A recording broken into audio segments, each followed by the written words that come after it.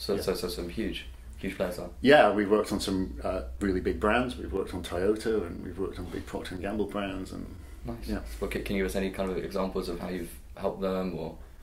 Yeah, so it's still one of these things where our success is a secret, our failures are public, I guess. But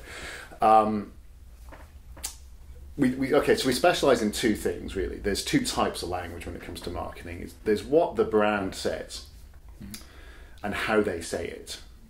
And it's also the other side of that coin is, of course, what consumers say and how consumers speak. Now, when I say language here, I mean things like not only what people talk about, but the style of language they tend to use. So are they expressive? Are they emotive? Are they colloquial? Are they formal? Do they use certain phrases which could be a signal that they're part of a certain community? Right, so it's more than just words, it's contextual stuff too. We're completely driven by context. So, and the ability to compare language drives that context. So we can compare on multiple dimensions, I guess. So I'll give you some examples. So we've done a lot of work on cosmetics. So one of these exercises showed that if you look at the review language in the United States of cosmetics, and you compare the language style of reviewers by age, you reveal some interesting things. So for example, if you're 25 and younger and a woman in America, you're far more likely to say you wear makeup. If you're 40, 45 and older, you're far more likely to say you apply makeup. Now, this could be nothing or it could be everything, because this is typical of an unknown significant language trait. So the brands, you wouldn't even know to look for this stuff. But if you're a cosmetic brand and you're trying to sell to 20-somethings by saying apply our product every day for wonderful results, you're getting it really wrong without even knowing it. Right. Okay.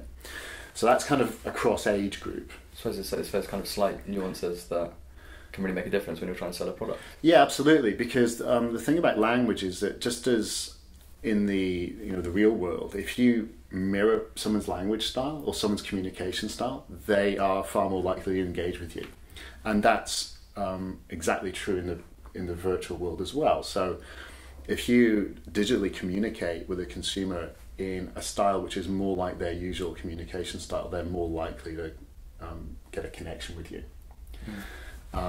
The trick is understanding what these important trigger points are in language.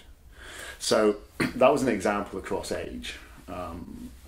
There's other kind of classics. There's a relevant one at the moment. So we've done quite a lot of work with Microsoft Mobile, or Nokia as well. I saw an article on that. Yeah.